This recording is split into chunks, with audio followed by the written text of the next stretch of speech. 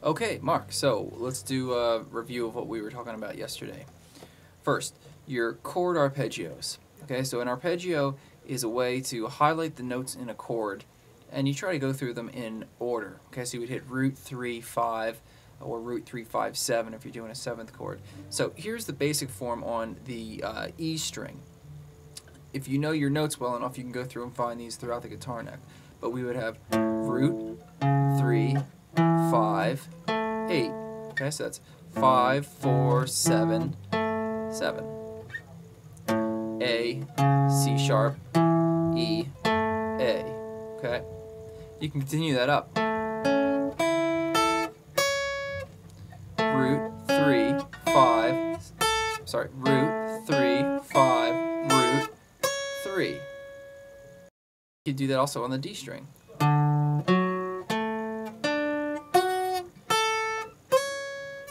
Sorry, right there. And the same thing on the E string. Okay? Here would be the 4 chord again.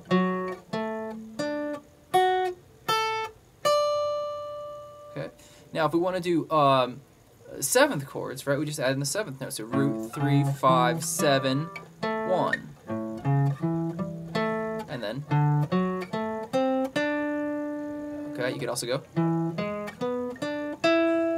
Okay, and those are your arpeggiated 7th chords.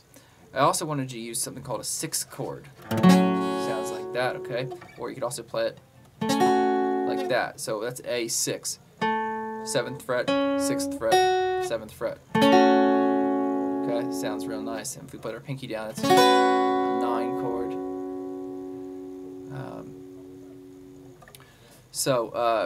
That turnaround I was talking about there was okay,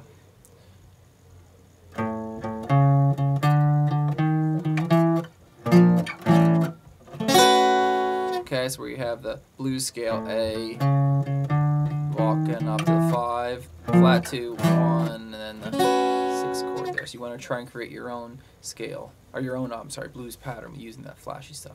So here's that next part for the cocaine blues, right? Left hand sounds like this, looks like this. Sorry, 1.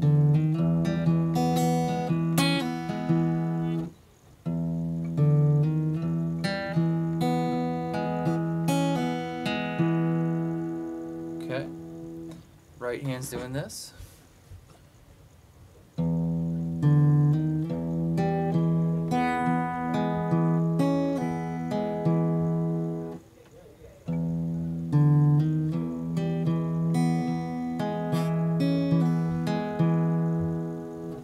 Together.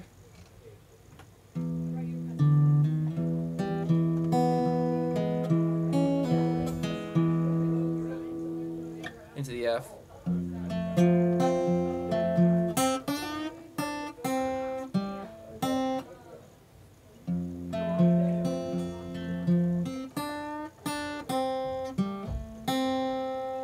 Okay, so you want to add those two pieces into the mix. Give me a text or an email if you're not understanding anything. See.